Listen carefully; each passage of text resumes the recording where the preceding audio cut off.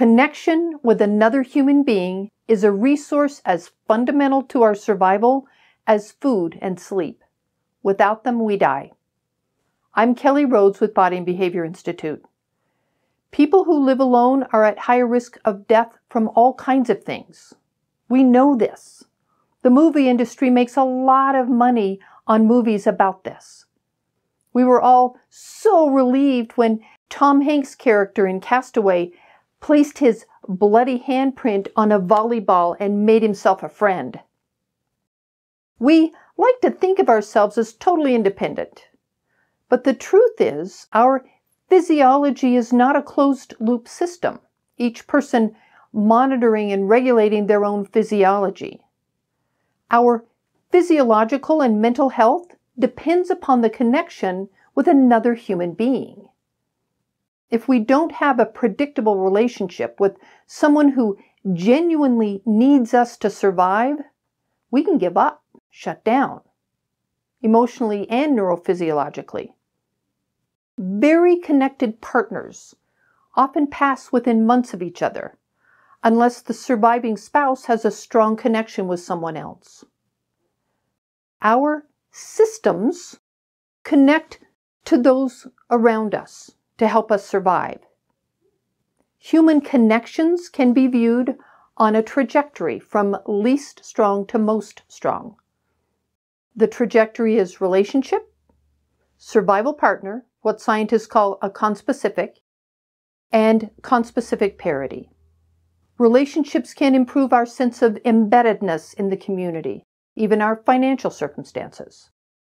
Relationships are important, but hold less survival impact than a survival partner holds. People with whom you have a relationship may not be survival partners to you.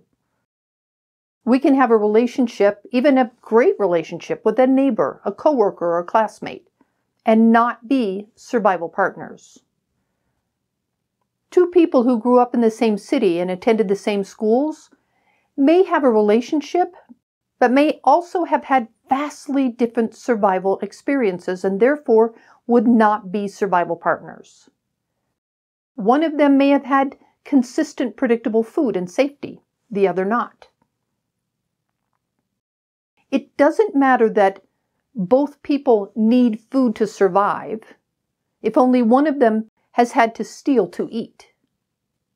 It doesn't matter that two people would be nourished by food from a diner if only one of them is allowed into or is physically or emotionally safe in the diner. Two criteria raise a relationship to the level of survival partner.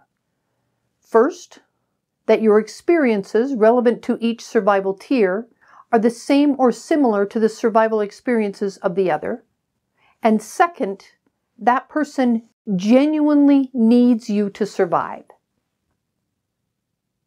Survival experiences inform where we look for food, where we live, and what we do for entertainment. Our survival potential improves when there are two of us.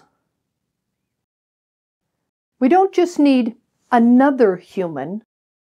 Our survival systems look for a person who has experienced the same survival requirements as ours, who secured their survival needs through the same emotions, behaviors, and strategies we have, and experienced the same sensations during those events.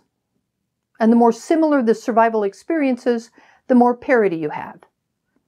In the beginning of this video, I told you about the connection trajectory, relationship, survival partner, and conspecific parity. So far, we've talked about relationships and survival partner. To learn the amazing power of conspecific parity, watch this video. Researchers all over the world study the vital importance of a survival partner. Here are a few of my favorites. Jean Sackett, Karen Rudolph, John Cacioppo, Kathleen Kendall-Tackett, Philip Tobler, Andrew Steptoe. If you'd like to explore some of the research I've talked about in this video, I've included links in the description. I'm Kelly with Body and Behavior Institute. If you found value in this video, please give it a thumbs up or click the subscribe button. See you next time.